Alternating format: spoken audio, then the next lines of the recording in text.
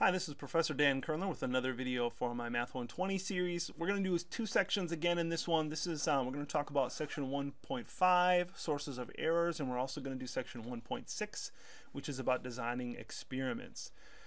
So let's talk about sources of errors here, and this is, sorry for the kind of lack of animation or interesting thing here. There's a lot of talking. Now, you might need to do some reading in the online lesson. I'll put that link above. That can be really important to take a look and just kind of read through some of these. So sampling error. What is a sampling error?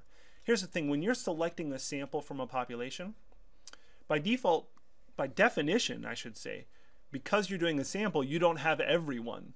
So any calculations you make, because you don't have everyone, you just have a sample, you're going to be wrong. You don't know how wrong you're going to be. Later on in the course, we'll talk about getting some concept of a measurement of exactly how wrong are you, and we'll be able to narrow it down a little bit, but you're never going to know exactly.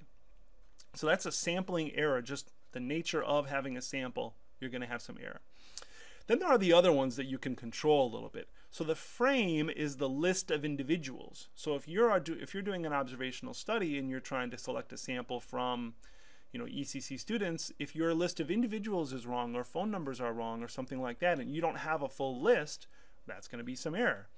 Non-response, very common in surveys. We did a survey of the faculty. We have a faculty union here, and we did a survey of the faculty, and we got a 26% response rate. So what happened to the other 74%? What does that mean? How does that affect our results? Those are really important questions. If you're doing interviewing, depending on the topic, is it a very sensitive topic, and did the interviewer make it difficult and ask the question in sensitive manner or something like that? The misrepresented errors or data checks, those are talking about how things are entered. Are they entered in inappropriately, or did something get misinterpreted before it was entered? Types of questions and wording and ordering, those are pretty subtle. There's some reading in the online lesson that I'd recommend to do here. Is really too much for us to talk about, but sometimes the way you word a question can be very biased and can create a response that actually isn't representing what you might claim it to represent. And so you're really going to need to do some more reading on those, and I'm just going to leave it at here. There's not a lot for us to talk about in the video. You need to read through the online lesson. So the next one here, this one is a little more interesting, a lot more reading again, but we're going to talk about designs of experiments. You recall back in section, I think it was 1.2, I'll put that link up above, we talked about observational studies versus designed experiments. And if we design an experiment, then we can claim that one thing caused another. So we're going to talk about what are the characteristics of a designed experiment, talk about the steps, and some different types. So experimental design, some of the key vocabulary here, what we call the individuals that are being experimented on are called the experimental units. The thing that we do is called the treatment.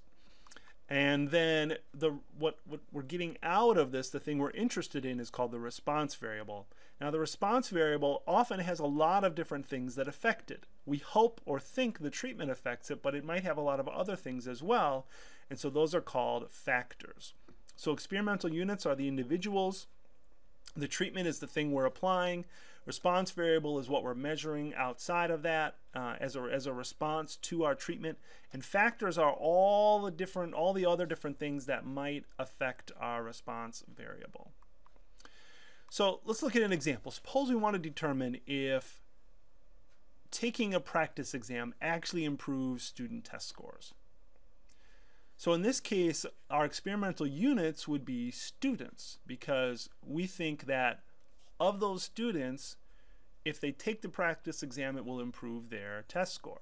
So the treatment that we're applying here would be the practice exam. The response variable in this case would be those test scores. And then the factors, well, of course, practice exam should be a factor. We think it will affect whether or not they will, we think it'll affect their test score, but then how much time did they spend studying, the quality of the instructor, did they remember something from previous courses? All of those other things are factors as well, because they could affect the students' exam scores. So it's a very simple example with some of the vocabulary in play there. So let's look at 3 different experimental designs that all might look at how to test this. So a completely randomized is what we call when we take a group, say I have 60 volunteers, and I randomly split them up, 30 students in one group, 30 students in another group. The first group doesn't take the practice exam, the second group does, and then we compare their exam results. Now, some students, when they're looking at this, say, well, you can't have valid results because you might have smarter students in one group or the other. That's why we randomize. If you randomly assign students to the two different groups, the assumption you have is that there are smarter there are students who have had statistics before in both classes. There are brand new students in both classes. There are students who study hard in both classes. There are students who don't study hard in both classes, and so they're randomly split between the two. That's the assumption you're making.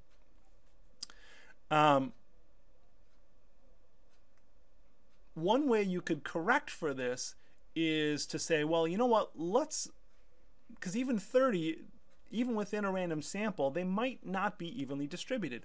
So one thing you could do is you could do a pre-test and a post-test. So this is an example of a matched pairs. So you have all the students take a pre-test. Then you split them up. And in the end here, when I say compare exam results, you actually are going to look and compare the pre and post. And you're going to look at, well, which students grew the most? Was it the ones who had the practice exams or the ones who didn't have the practice exams? So you've got a matched pair where you're pairing a before and after. A randomized block is basically very similar. My understanding of this, what's helped me, is to think of this like the stratified sampling. Say you might think, you know what, I feel like practice exam is going to be more beneficial for new students than it would be for, say, second-year students. So what I might do is I might split up and say I'm going to have brand new students who are in their first year and split them up and have two groups and all that.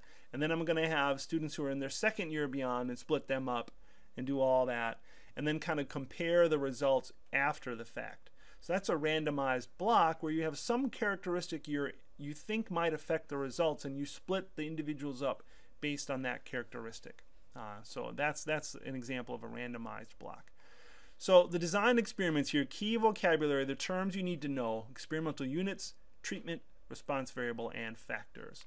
And then we had these three types of designed experiments: completely randomized, matched pairs, and randomized block. So that's it. Thanks for watching. Check out the previous video or the next one linked above.